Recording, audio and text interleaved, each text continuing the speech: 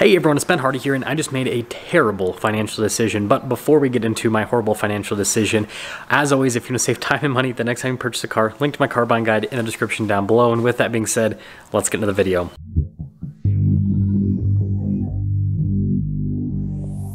Okay, so you guys have seen the title, you guys have seen the thumbnail. This right here is the new car. So yes, I do in fact now own two Mustangs, aka two crowd killers. And yes, that will answer the other question of, did I sell a GT500? No, I am keeping the GT500 and we are adding yet another Mustang. So for those of you that are not versed in Mustangs, these, although are both Mustangs, are completely different. This is the GT500 and this is the GT350. And other than, you know, being different colors, they just, like I said, completely different cars. This one has a supercharged 5.2 liter V8 and a 7-speed dual clutch automatic, whereas this one has a naturally aspirated 5.2 liter V8 and a 6-speed manual transmission. And so like the driving dynamics with these cars could not be more different. I'll have a comparison in the future, but we got Mr. John Jenks here that we got to go take to his car, and we also have to pay for part of the car. I'll kind of explain that in a little bit later, but we'll pull it out. By the way, getting into the GT350 is not exactly the easiest process. Obviously, this is a two-door car, so it has like longer doors, and so I have to like be very careful to not hit the Jeep. I'm not actually worried about the Jeep because I would just hit the rock rail. I'm worried about this car because I would hit the nice paint if I hit the Jeep. But anyways, oh, actually, I'll flip this over here so you guys can see the other way. And if you don't know about the GT350, 8,250 RPMs. Also, this is not mine, this is John Jenks, but it's beeping like crazy. I don't know why it's in here. Anyways, as I was saying, that's the red line of this car, whereas that car red lines, I think, at like 7,000 something RPMs, roughly. So I just realized that because I haven't owned a manual car in such a long time, I do not have the skill set associated with driving manual and filming, so this video is going to be a little bit different, but I guess once we get to the Ford store, I will talk to you guys about everything. But also, this car tracks all over the place. That's just what the GT350 does, and so that's another reason why it's hard to film, is because like the wheels are constantly, see, look, I just let go for 1 second and I was already almost like, almost starting to veer in the other lane. So yeah. Okay, so I just figured out a cheat code for you guys. I put on the GoPro, so now I have both hands.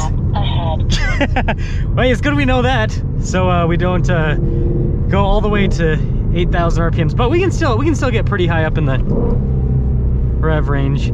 Just listen to that engine. This is why you buy a GT350. It's so crazy. The power on this honestly feels so good, and the red line again being so high, like you can just keep going and going and going, and it just does not end. And the sound is so good. Now, the one downside about the regular 350 over the R is that it doesn't have the resonator delete that the R has, so this is a little bit quieter, but some of you might see that as an upside because it makes it more daily drivable, which I think I might also see as an upside as well. I don't know what you're talking about. We're going with the flow of traffic. But yeah, I mean, if you guys don't know about the GT350, then you've been living under a rock. So we're here at the Larry H. Miller Ford Lincoln in Provo, where I purchased the car from. Now, the car actually did not get traded in here. It got traded in at the Dodge store next door. The person that traded in this car bought a new Jeep. But regardless, I want to show you guys a couple of things on the car, and then we'll kind of go over why I decided to purchase this one. So other than being bright green, this is a regular GT350, which I was on the fence between getting a regular 350 and an R, and the reason I went with the regular 350 is because it's going to be a little bit more daily drivable compared to the R version with the carbon fiber wheels and all that, and I already have the Track Pack 500, so it's like I already have a crazy undaily drivable car, so like this makes sense. But you guys can see super bright color on the outside, and being a pre-owned car, it's obviously not perfect. There are a couple things that I will be getting fixed in the car. So paint correction, there's a little chip right here, and then I think there's another one, yeah, right here, as you can see. And then this happened driving over here that we're gonna get figured out right now. I don't know if it's gonna pop up on camera very well. You guys can see we picked up a nail, so yeah, we're already damaging the car. That wasn't there when I took delivery, so that happened on the drive over here. But other than that, I mean, the car on the outside, like 2 little rock chips, it's pretty much perfect. And then inside, you guys can see this actually has the gray Alcantara, which I've never seen before on a GT350, and I really like the contrast between the gray and the green. I don't know if it's going to pop up very well on camera, but I think it actually looks really cool.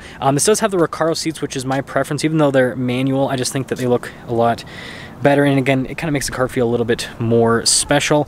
And then for those of you wondering, I'll start her up quickly. We've got 4,800 miles on the odometer with the car, so you know it's not like brand new, but I mean that's super low mileage for a car, frankly. And I mean, like the rest of the interior, frankly, like 4,800 miles, so it's basically like brand new with all of the condition and everything. And of course we got our GT350 chassis number right there. So I just checked the tire pressure for fun. The tire that has the nail in it is not lower at all with pressure, so the nail is holding the air in currently. Whereas there's a tire that doesn't have anything in it, and that one has lower pressure. This is a tire tragedy right now. Okay, so let's quickly talk about why I purchased this GT350 when I already have a GT500, right? So again, completely different cars. Like they drive so different, even though they're both Mustangs. Like the driving experience is substantially different. So that's part of it. The other part of it is like this is a dream car for me. I absolutely love this car so much. I actually owned one in 2017 back in the day, and ever since I sold it, I've missed it. And the reason I sold it back in the day is I just couldn't afford it anymore. I had a sales month that was absolutely horrible, and after I paid all my bills and everything, I only saved up $500 that month, which I know some people would be like, oh, that's great, you saved up money at the end of the month, but like I was living in my mom's basement, and so the fact that I only saved up $500 after paying all my bills living in my mom's basement, I was like, this is not gonna work. Like I need to cut down on my spending and all that kind of stuff. So I sold the GT500. I had a Ram Rebel at the time also. I sold that as well, bought another truck, basically downsized my car payments and everything, downsized my bills overall.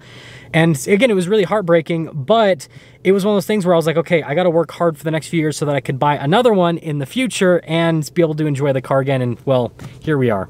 And I will say, owning this one so far has been way more exciting than the first GT350 that I owned, because first off, it's in a color that I actually like. The first GT350 that I purchased was red with white stripes, and the only reason I bought it is because it was such a good deal. Like, I loved the car, but I didn't love the spec on that car, whereas I absolutely love the spec on this car. I know some people are gonna be like, Ben, it's super bright, but like, you guys know I love bright colors. And then the other part of it is I am a much better driver today than what I was when I had my first GT350. Like, a big thing that has like improved my driving skill is all the off-roading that I've done. And so now I can like really enjoy the car for the performance that it actually has. And so I'd say that, you know, my ownership experience now is just going to be a lot better. But anyways, let me know what you guys think about the new GT350, and let me know what content you guys want to see on the GT350 and obviously the GT500 as well, other than me getting the nail taken out of the tire. Let's go to this back tire and see if there's anything in it, if that's why it's got, doesn't look like it. I mean, obviously I can't see the bottom part, but it looks like it's completely fine, so I don't know what's happening there. But yeah, let me know what you guys think about the spec on the car. Let me know if you think that I made a mistake by not getting the R. I don't think so, because again, if I want a crazy track Mustang, I just will drive the GT500. Okay, so quick update on the whole Mustang situation. We got the tire situation fixed, so you guys can see we are all good with the pressure and everything. I actually took the car into the BMW of Pleasant Grove, so shout out to Brendan at BMW and the BMW of Pleasant Grove. I was going there to film my reviews for the day, and I was like, hey, I happen to have a nail in my tire, and I'm filming reviews over there anyways. Can you guys help me out? And they helped me out, so I really appreciate that. So again, shout outs to them. But I guess that we should get into capping things off for today's video. Well, I went to the store and got some berries, so the GT350 is officially a grocery getter. But anyways, to sum things up with today's video, yes, I did purchase a Shelby GT350. Yes, I own two Mustangs now, and frankly, I own the two coolest Mustangs. I know some people will say that the new Dark Horse, that's the coolest Mustang, but like, these cars just have such special powertrains. Even if the Dark Horse handles better than this car, even if it has faster track times, I don't care, because this thing has a red line of 8,250, and yeah, you can't do that with a 5.0. But regardless, I'm super excited to own this car. I will obviously post, you know, content updates. So again, let me know what you guys want to see on this car. But yeah, it's just cool that I've finally been able to come full circle. I've been able to make it work financially where I can again own this car, and this time own it for more than, like, I think it was only 6. I can't remember how long I owned the other car for. I think it was like 6 to, no, it was more than that. It was like a year. I think I had the other GT350 for a year. Let's own this one for more than a year. Let's have a lot more fun with this one than the previous one. But let me know what you guys think about the new GT350. Are you about it? Do you like the color? Do you like the car? Or do you think I should have waited for the dark horse? I'm interested to hear if you guys think that it would have been better for me to go for the dark horse. My opinion is obviously no, because like, again, if you look at the values on these are still selling for big money. Like, a lot of these are still selling for way over original MSRP. Again, it depends on the year, the mileage, all that kind of stuff.